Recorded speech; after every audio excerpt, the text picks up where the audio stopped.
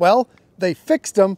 Master Airscrew fixed their props for the Mavic Air 2. When I tried them out at first, there was something wrong with them. They were vibrating when they were sitting on the ground idling on my Mavic Air 2.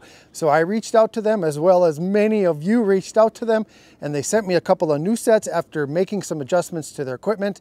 So here's what the difference sounds like between the stock propellers and the Master Airscrew.